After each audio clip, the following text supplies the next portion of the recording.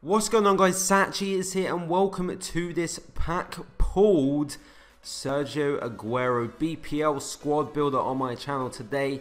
If you did miss the video where I did pack him, then there is a link in the description below. Also another link to my squad builder playlist for FIFA 15. So if you want to check out any of my other squad builders that I have done, they've mainly been towards the cheap OP style. But I've mainly focused on like one league. I'm going to try and do some more hybrids in the coming weeks. Also, I am using a new mic now, so do put in the comments below if the audio quality is better, because I am going to be using this for my career mode series. And yeah, let's just get straight into this team. So in goal we have Begovic. Now, I haven't really used any other BPL keepers, but this guy is certainly worth trying out. Very solid keeper, is fantastic at shot stopping. Moving over to the two centre backs. Firstly, we've got Inform Reed, the pack pulled Inform Reed as well, I have to say. Another good player that I did pack. Overall, he is just so good in defence. One of the best centre backs I've used so far today, maybe even the best. Very solid player. Great defensively. He's got medium high as well, which is what I really like to see in a centre back. Moving over to the other side, and we've got Kabul. Now, this guy's normally OP as hell. However, this year I don't think he is that OP anymore. He's decent, but I just found Reed to be way better than him. Moving over to the other side, surprisingly we've got Monreal. Now, I only went with this guy because he is a first owner. I wanted to make most of this team around first owner players, and actually 9 of the 11 players in this team are actually first owner pack pull players. He is a decent player defensively, however he doesn't really get forward much, so he doesn't really support the attack on like counter attacks or anything. However, if you are looking for a defensive left back, because obviously you see normally a lot of fullbacks to have like high medium, but medium high is a decent left back to have. He's pretty cheap as well because there's plenty other left backs you could choose, but I would say he's worth trying out. Anyways, over to the other side, we've got Seamus Coleman. This is the guy to go with for a BPL right back. Absolutely love him. Brilliant all-round stats. He's got 81 pace as well, so he has got some pace there, and he's very good defensively, so go try him out. Now, moving on to the two CDMs. Now, these two are seriously got to be up there with the best players in this team. Firstly, we have Victor Wanyama. He's got 68 pace, but he's got 88 physical, and that is huge in this game. Huge, I say. And over the other side, and we've got Leroy Fer, who himself has got 86 physical. Does have more pace. Both are unbelievable defensively and going forward. You know, they're scoring goals, getting assists, as well as defending very well. Identical goals and assists as well. However, they are prone to the odd red card because I am a bit sloppy with my tackles sometimes. Anyways, moving over to the cam, and that is actually going to be Aaron Ramsey. I wouldn't advise you use him as a cam.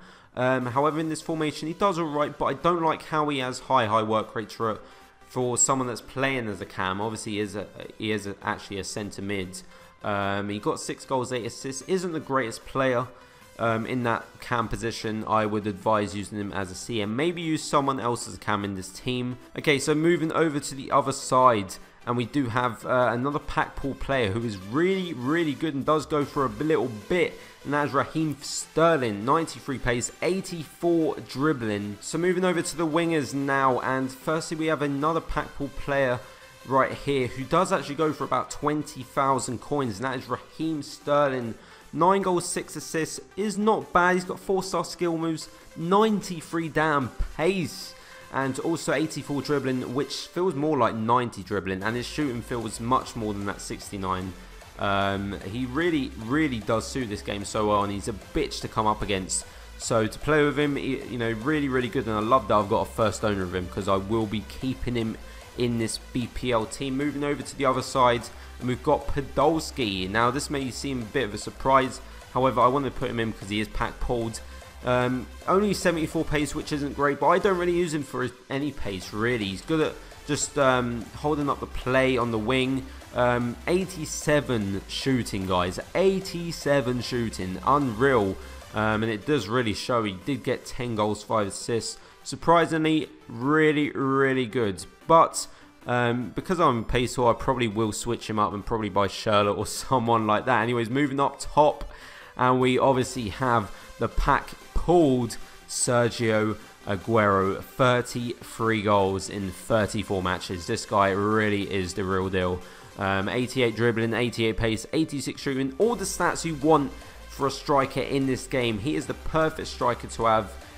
Just unreal. He's literally unreal, and I love how he's got high-low work rates in this formation, because it does rely a lot on the counter-attack. So if he does stay forward all the time, then that is a good thing for counter-attacks. So that is it for this squad builder. A very, very impressive team. So let's get on with some gameplay and review Sergio Aguero.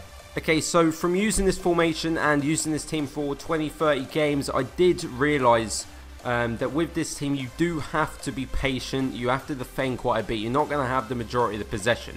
This is a counter-attacking formation, and when you have a counter-attacking formation, you need pacey players up front with your striker and your wingers. Now I know Podolski isn't fast, but he's there for his shooting. It's just unreal. Look at this from just outside the box. Fantastic. The shot power, the finish, it's just perfect from Podolski. And that's what I really, really liked about this team. The whole team pitched in with goals. It wasn't like, oh yeah, it's just an Aguero team, you just have to rely on him scoring all the time.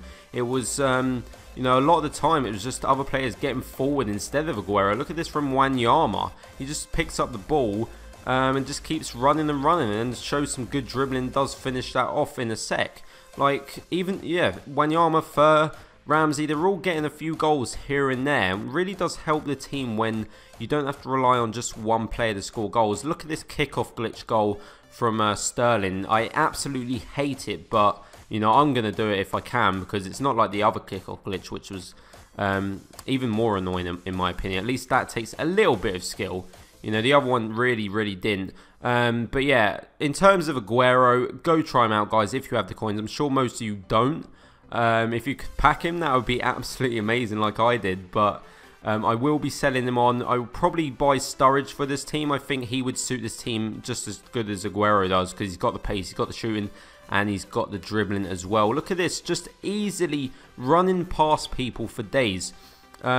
Seriously, the whole team worked really, really well. I was really impressed with the whole team. I am going to be, you know, still using this team for sure.